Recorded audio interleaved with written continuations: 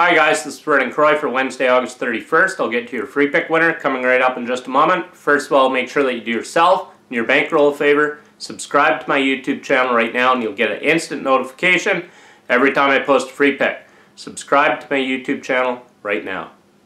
I'm coming off a rare loss on the basis yesterday as we dropped my 7-unit MLB play. I apologize for that. I love the play. We had the Blue Jays and Orioles going over the post total of 10. However, there's only a total of 8 runs in that game. They left 10 runners on the base. I love the play. It didn't work out. I apologize for that play. We will press on. We're still on a dominating 21-7, 75% Major League Baseball run with my last 28 plays overall. I've just released a 4-unit MLB play that goes right here Wednesday as I look to bounce back on the bases. Make sure you get it right now exclusively at DocSports.com.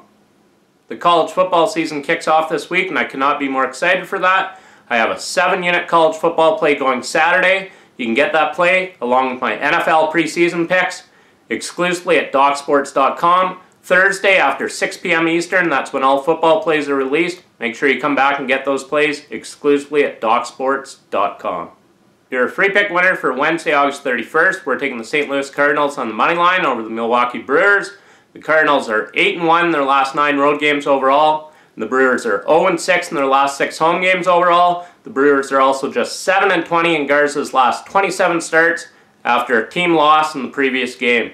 So once again, your free pick winner for Wednesday, August 31st.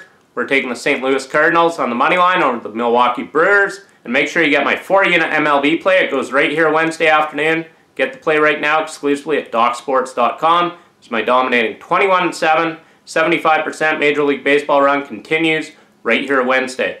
Until Thursday, in winning, Vernon Croy.